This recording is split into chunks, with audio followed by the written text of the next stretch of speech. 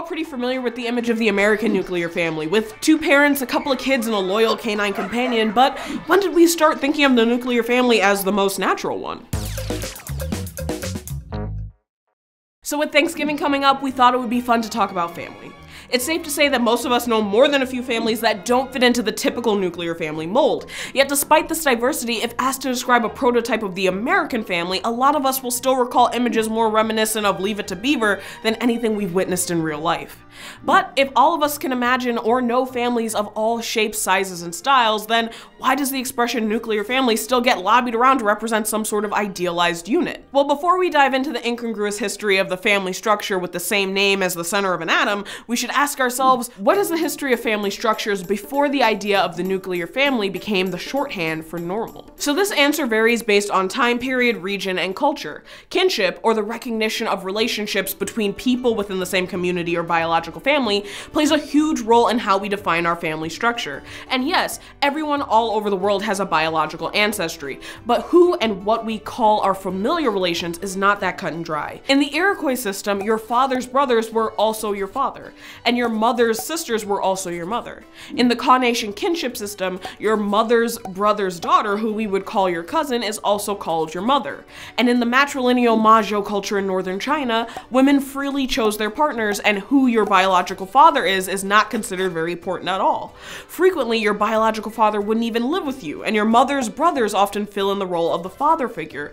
Plus, all of this is frequently even more complicated by language barriers. So if you think your family structure is weird, trust me, it's not. But in terms of European history, from the 1500s until the dawn of the Industrial Revolution, it was common for peasant families in Northern and Central Europe to live in 2-generational households consisting of the parents as the older generation in charge of the family, and the children as the second generation. That was also because kids were a big part of the economic structure of the household, working with their parents to sustain the family's livelihood.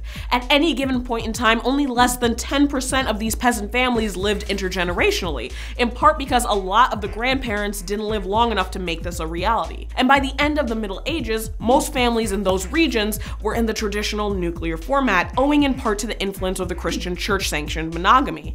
By contrast, in the same periods in Eastern and Southern Europe, intergenerational living was much more common, with several generations of the family all living within the same household. But not everyone thought the nuclear family was ideal. In the 19th century, researchers who were studying family structures theorized that nuclear families they observed in manufacturing regions of Western Europe and in England might not be the best, since once children left to form their own families, it left elder parents alone.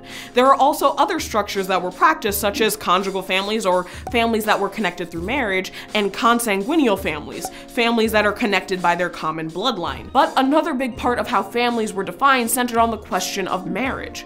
Although there are more contemporary notions that marriage are about love, fidelity, building a life together, and making cute centerpieces out of mason jars, that wasn't always the case. Marriage is an ancient custom dating back thousands of years, and evidence shows that marriage customs have varied as widely as family structures. According to Stephanie Kuhn's, author of Marriage, A History, a lot of those marriages were more about family connections than love.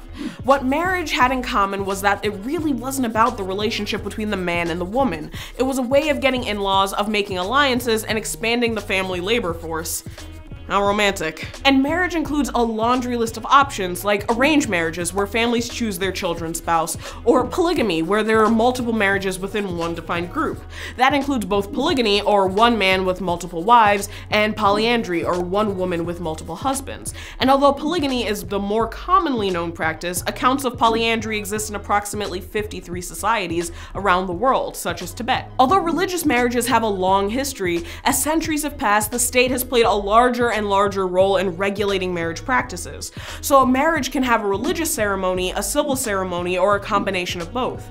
And it wasn't until the last 250 years or so that the idea that marriages should be love matches started gaining traction. So we've established that families have lots of different shapes, sizes, and customs. So that brings us to our next question. When did the nuclear family become shorthand for the American household? Well, the use of the specific phrase nuclear family in English can be dated back to the 1920s. But as the evidence shows, shows the concept or form of the nuclear family wasn't exactly new.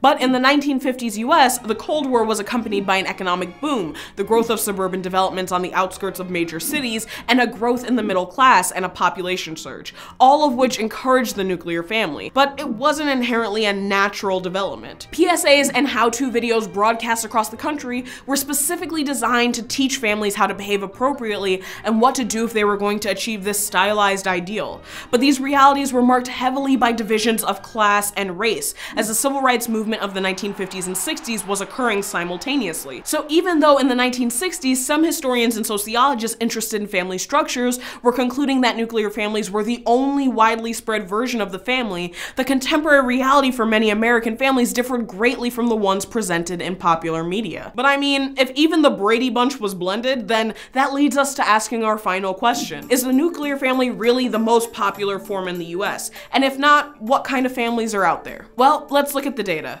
According to the US Census Bureau, in 2012, 66% of households were family households, down from 81% in 1970. And in those same years, married couples with children under 18 dropped from 40% to 20%.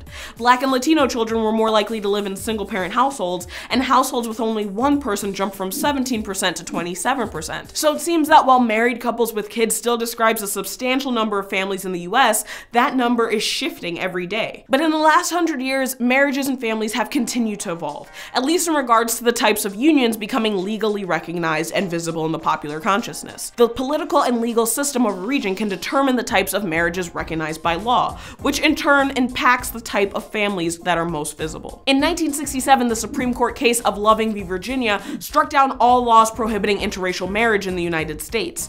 And in 2015, Obergefell v. Hodges ruled that laws against same-sex marriage in the US were unconstitutional. But families also exist outside of legal and state recognition, and that's not a new phenomenon. In ancient Greece, alumni was the term for children who were fostered by another family, and there is legal precedent for adoption dating back to the Code of Hammurabi in the 18th century BC. And today, there are over 250,000 adoptions worldwide every year. So clearly, blood ties, marriage, and children aren't the only ways that family can be defined. So how does it all add up? Well, marriages, families, and kinship groups have been going strong for thousands of years in almost every configuration that we can think of, and that includes the nuclear family. But while the image of the nuclear family is often held up as the ideal and only form a family can take, whether or not that's true seems to vary by social group and region.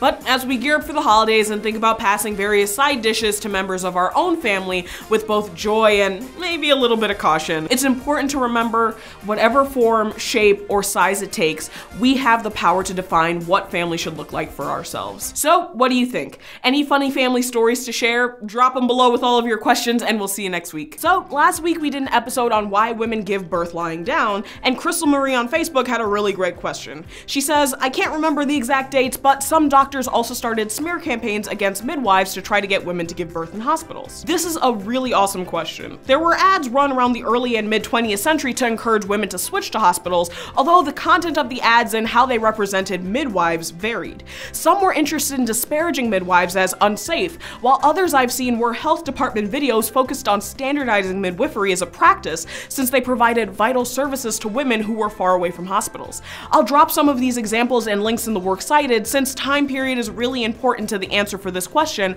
on how midwives were represented in popular media. Thanks for watching and thanks for the great question.